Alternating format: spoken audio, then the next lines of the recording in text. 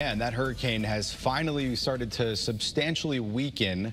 Right now has winds of 85 miles per hour with the latest advisory as it's moving over the Yucatan Peninsula. Right now you can notice it's not that very well defined category 3, 4, or even 5 major hurricane that it once was. But as soon as it heads over the center anyway, it gets past the land and gets back into the Gulf of Mexico, it will certainly have time to strengthen. That's exactly what the National Hurricane Center is thinking.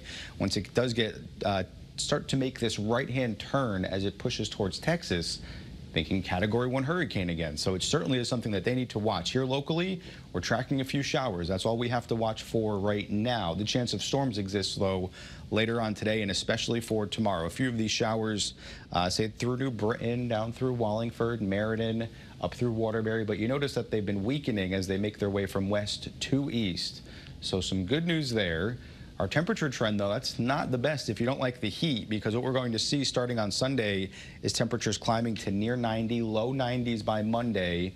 And if we get there for Sunday, Monday, and maybe Tuesday, that would give us our second heat wave of the year. Now, what we're forecasting, or at least what we're seeing for today from the Weather Prediction Center, is the chance for excessive rainfall in any of these downpours. Some of them have put down a quick 1/4 of an inch to a 1/2 of an inch of rain. Now tomorrow it encompasses as well all of Connecticut, but most of the Northeast as well. So something that we'll be keeping an eye on. Our first alert is for tomorrow for some morning rain and storms as well as the afternoon, and plenty of activities this weekend with the fireworks that we have.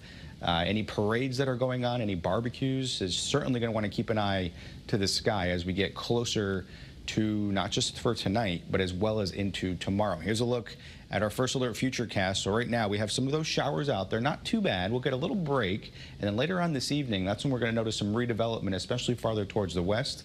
And some of this could have some heavy downpours, maybe a gusty wind, 40, 50 miles per hour, and some lightning with it. So any plans outdoors, if you're heading to any of the fireworks, we have lake compounds and several other large towns and cities that are doing them tonight. You certainly want to have that umbrella nearby. You notice even then we get to tomorrow morning, so it's very humid overnight. It's cloudy and foggy in the morning, and then First Alert Futurecast wants to depict the line of showers and storms to start the day, expecting redevelopment though later on in the evening. By the time we get to Sunday, starting off with some clouds and then clearing in later in the afternoon, which will allow us temperatures to climb to near 90 degrees by the time we get to Sunday, remaining a bit unsettled though beyond that. Temperatures today climbing at least to those 80s, at least where it is right now, I should say. They climb though to those middle and maybe near upper 80s. Your First Alert 7-day forecast.